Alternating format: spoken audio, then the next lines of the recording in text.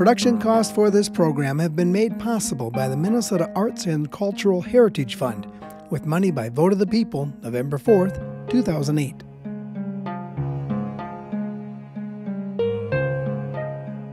I felt very fortunate about being in school here. I had a good education here. It was just another time, and it was a good time. You know, everybody was close to one another. I think we learned pretty well, actually. Of all the landmarks I photograph in Minnesota, it is the one that's probably disappearing the fastest. It's our history vanishing every year in our state. It gives us a glimpse into the past. These are monuments on our landscape.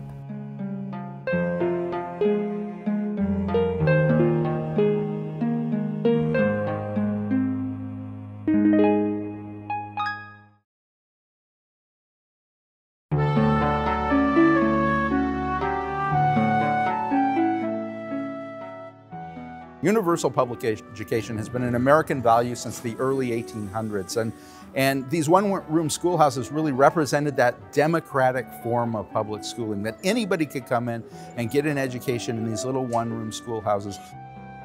These little prairie schoolhouses, these one-room schoolhouses, were usually K through 8, usually had classes of between 15 and 35 students, almost always one, maybe two teachers.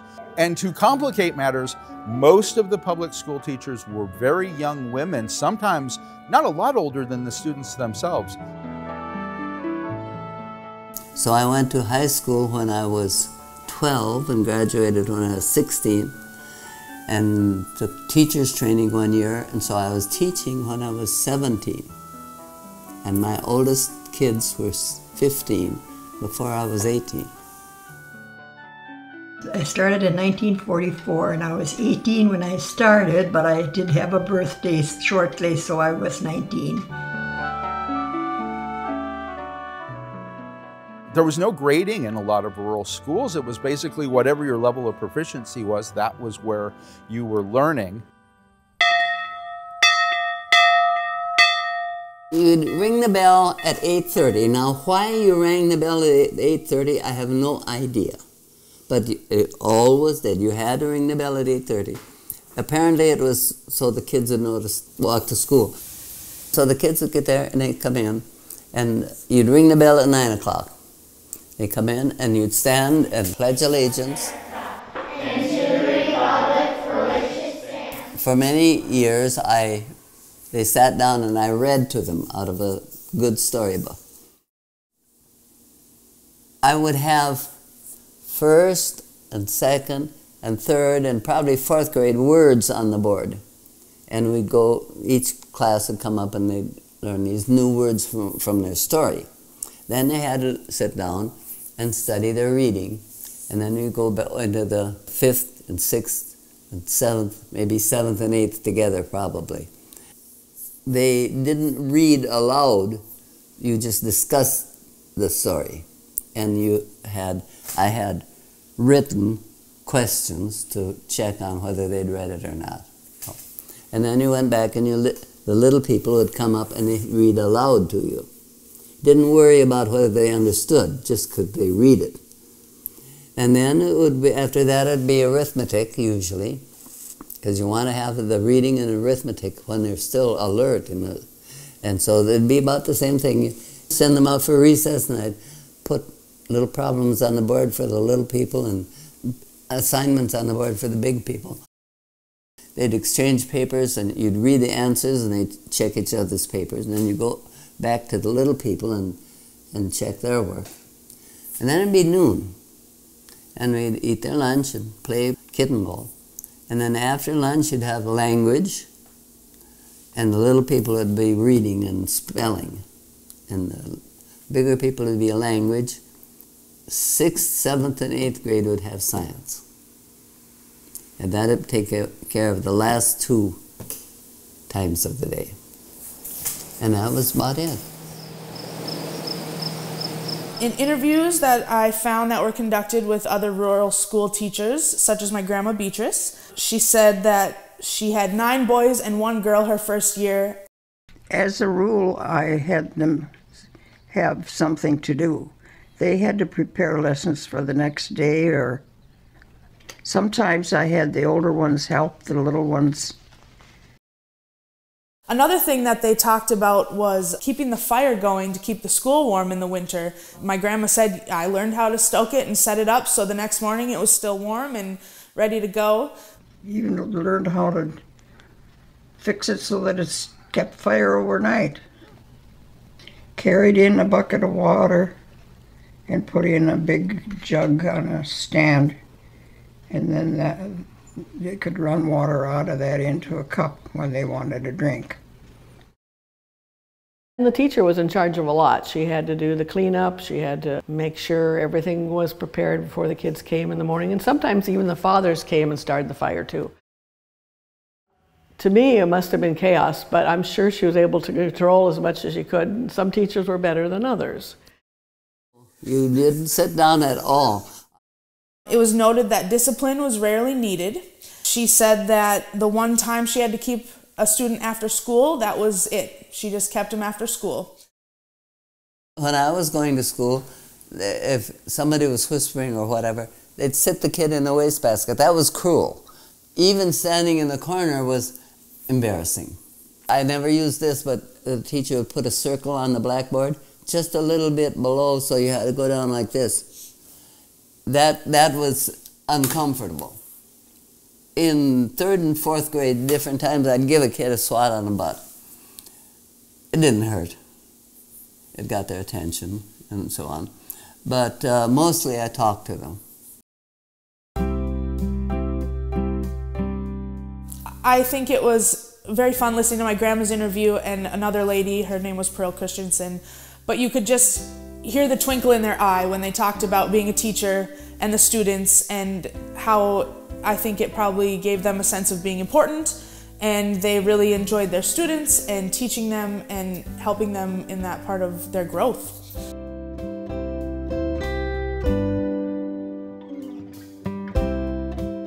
My name is Doug Oman, and I'm a Minnesota historian, photographer, and storyteller. A few years ago, I was contracted by the Minnesota Historical Society to do a book series called Minnesota Byways. And in that series, one of my favorite subjects was the book I did called Schoolhouses of Minnesota. I believe the subject Schoolhouses is so incredibly important.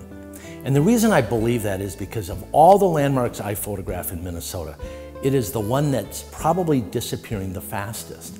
It's our history vanishing every year in our state. So important to capture not only the photography, but the stories and the memories that these places hold.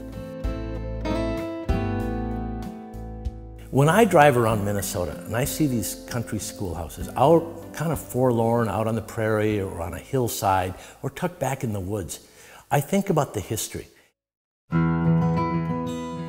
There's a school up in Otter Tail County that I drove by for years, and that school sits out wide open, and you'll find that quite a bit out in the prairies of Minnesota.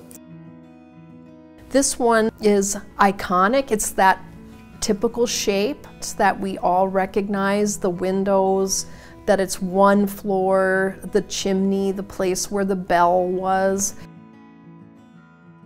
It was school district number 54.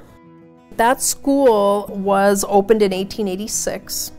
They started out with just 32 students, which I say just, but today that's a large class. And then imagining that it's 32 students and they're in grades 1 through 8. As one of the students that went to this school said, not every student came speaking English. So for a number of students, this is where they were going to be learning English and then maybe also passing that information on to their parents.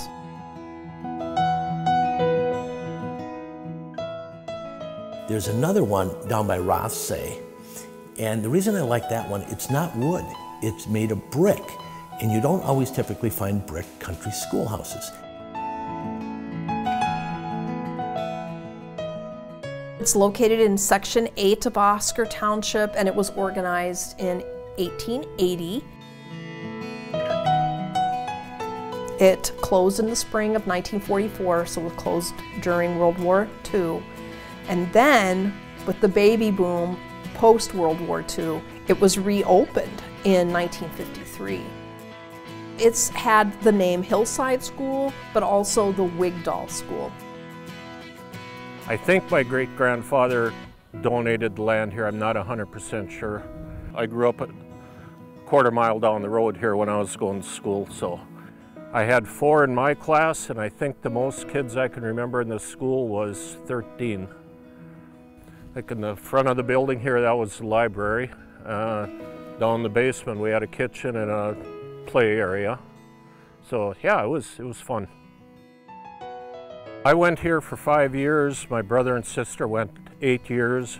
After my 5th grade year, it closed when we went to town school in Rothsay. In 1966, it was closed.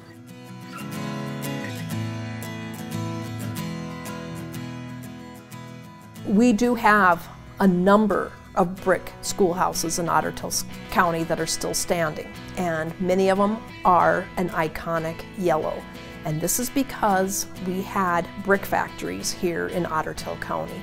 So there's a brick school north of Pelican Rapids and east in Lida Township. And it is a very unusual shape. So not only is it unusual because it's built out of yellow local brick, but it's also a hexagon shape. And it is still being used for 4-H and a horse riding club, and then it was a farmer's club. And so it's called that, the Tri-Club Building.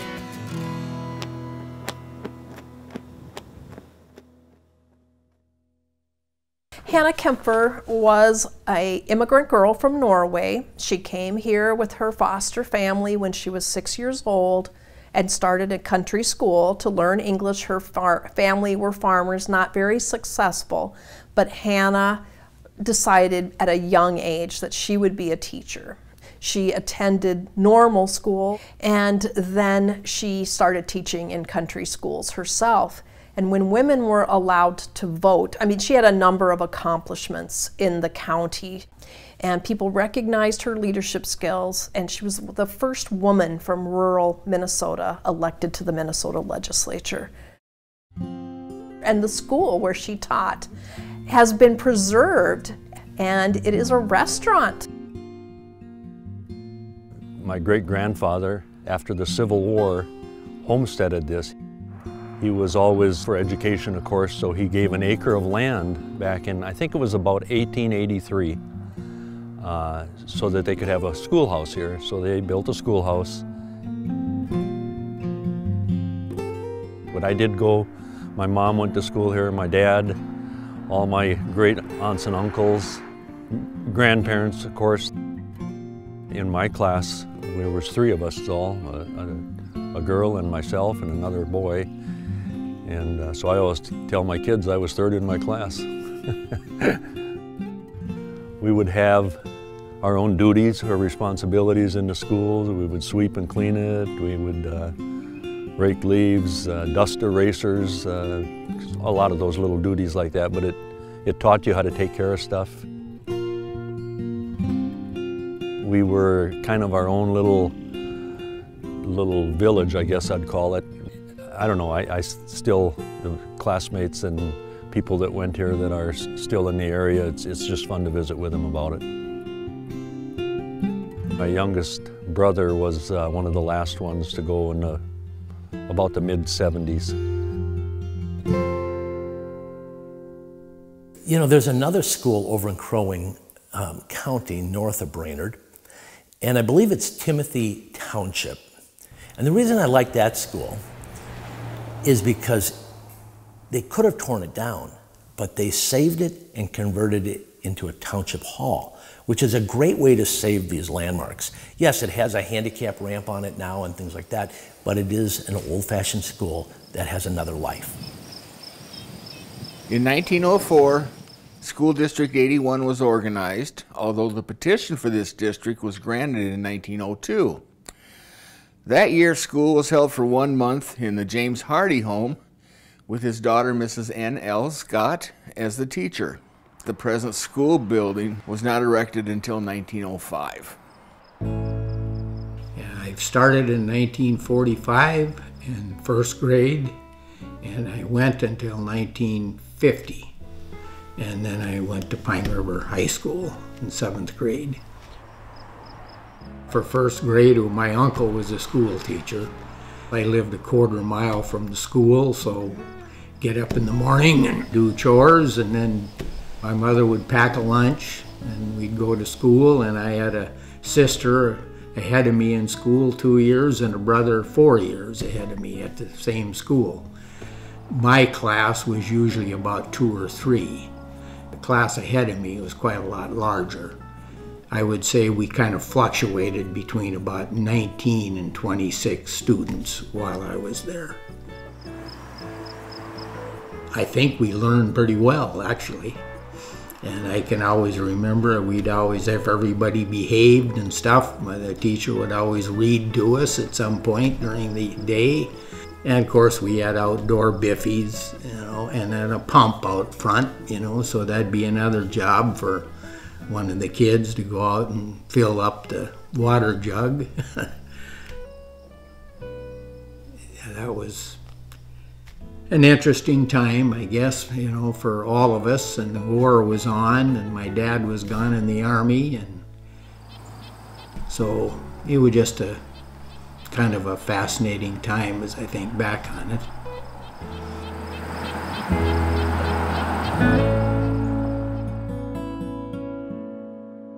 In Pope County, there's another wonderful school. It's south of the town of Starbuck. And this sits up on the hill. And what I liked about that school, it's pretty worn, but it had a tower. Unfortunately, the bell is gone. But there used to be a school bell there. And imagine how that sound echoed across the prairie.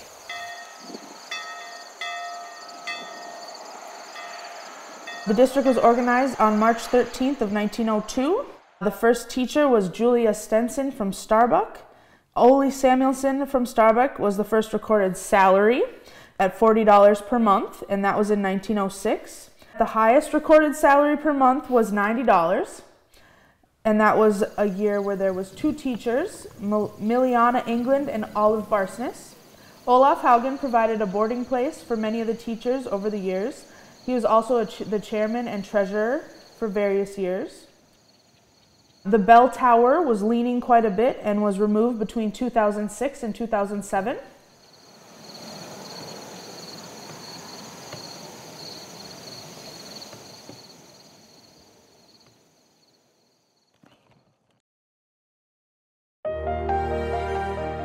Now there's a school in Hennepin County, out in western Hennepin County, that really is a neat school. It's called the Birchville School. And it was built back in the 1890s, if I recall. Now Hennepin County, we typically think is a county of Minneapolis, and it is. It's the largest populated county in Minnesota. But in western Hennepin County, it feels like you're in rural America. And this little schoolhouse is one of the few left in Hennepin County. And what the community out here has done, that is what is special about this school. They have maintained it. They have kept it as a country school. It doesn't run as a country school, but it's a museum school. And that is really great because what they do out here is they bring school kids to experience what country school was like. It's an educational piece of our history that has continued life. When I first saw it, it was red. They repainted it white. Apparently white was the original color. When you walk in here, the desks and some of the accoutrements of the school are still here as if they were teaching school yesterday. And that's what I love about this place. It's a step back into history, but it doesn't feel remote. It feels like the kids are out at recess and I'm in the school waiting for them to come back. We're in a one-room school. It's called the Birchville School, number 107. It's been here since 1894. Peter Winan was the farmer that had this corner area. He was pretty much a statesman. He believed in education, and he donated an acre of land for the school to be built on. I think they built it for like $670, and it was for the community. He had a lot of children, and then there were a lot of farm children that could go to it, so they could walk to the school from their homes and their farms. It was predominantly a German settlement. It serviced, at one time, they had 67 children enrolled at the school, 40 at one time too, but they were different style desks. They were longer, so you could fit more children on a desk. But then it finally dwindled down over the years as those children grew up and moved away. I went to 8 years school here from 1933 to 1941. I had 5 teachers over the 8 years that I was here. I did little things here to help school out, hauled the wood in and helped get water for the school here. All the way from the 1st grade to the 8th grade, we had about 5 kids working together. I felt very fortunate about being in school here. I had a good education here. I had good teachers here. Most of us took and walked into school here. I milked about 4 cows myself just about every day, and then I was off to school. 49, they had a referendum because they were telling all the one-room schools they must close. And so the people here in this area decided they weren't going to vote yes. They wanted to keep their one-room school. So it continued until they were told in '63 that you're going to have to close and join a school that has higher education and can't be a common school anymore. They closed for about 3 years, and then the school started up again, and it actually had to close in 1967. I think there might have been about 7 pupils at that time. We lived right across the road. That's my parents' farm. I milked cows too, more than 4, before I went, because my dad drove truck. Mrs. Tripto was our teacher, and I had her for all the grades I was here. She was from the town of Corcoran. There was pretty much 4 or 5 boys, maybe at the most 12, 13 kids here in the entirety of all 7, 8 grades, and maybe 4 or 5 boys. We were always outnumbered by the girls, but the boys would go get up to my grandpa's, whose farm was right here, and get the water. 2 of us would go to help balance the bike. We put them on the handlebars, and then I had a toboggan. In the wintertime, we'd use that, help hold, one would pull and the other one would hold the cans. And, well, one thing bad about living close like this, especially when you'd see all the kids out for recess at noon after you ate, I had to go home and push hay over to the cows. You can ask anybody from the country, it was a different world. And like Howard said, the education and stuff, that was different too. It was a good time, you know, everybody was close to one another. You know, I think one of the things that makes it so exciting is last summer I had a group of preschoolers come to the school, and they got off of the bus and I rang the school bell. And they came running and they were so excited. I even had kids from down the street come over to find out what was going on. Oh, this is what it looks like in a storybook. This is the real thing. It's the people that come in and go, I went to a school just like this, but it was in Kansas, or it was in Iowa, or it wasn't here, but oh, it looked just like this. To see their faces and their expressions when they tell you their stories, it's just awesome. So it makes it worthwhile.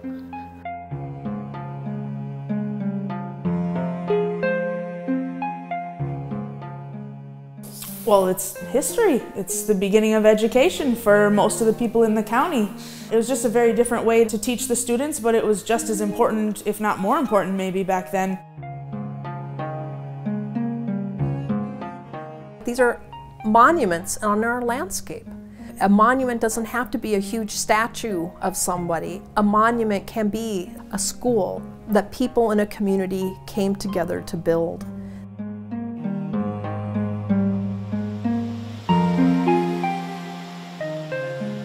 These landmarks are disappearing, and we need to hold on to those memories so generations from now won't have to just see them through a book, but they'll be able to go out and see them in person.